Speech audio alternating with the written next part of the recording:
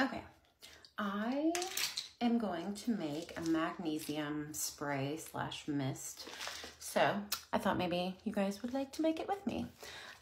This is the kind of magnesium chloride I purchased. I got it off of Amazon. It was super affordable. So the instructions say to use a heaping tablespoon and put it into about 3.5 ounces or so of distilled water.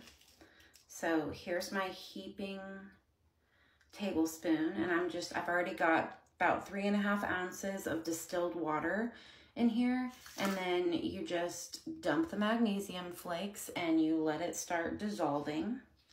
Some people say it needs to be heated up, but the lady that I follow that uses it and sells it said it does not.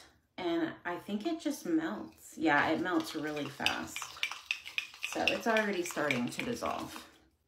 Okay, I've just been stirring this for a few seconds and it's already like, I mean, there's a few flakes down there in the bottom, but it's mostly completely dissolved. No more flakes, just magnesium chloride spray.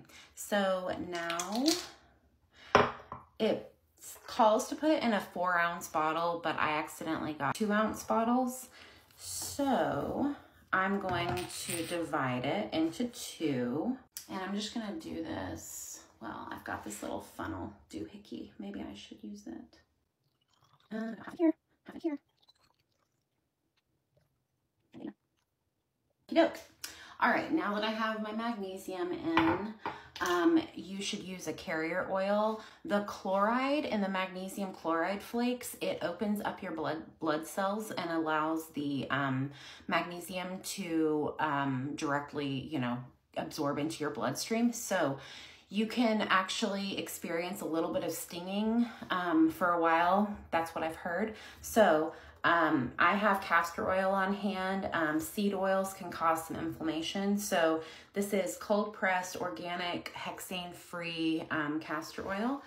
And I am just gonna add just a little bit. It says just like 1 to 2 ounces. So I'm just gonna add probably about 1/2 ounce to these. Okay, and then you'll just shake them up before you use them.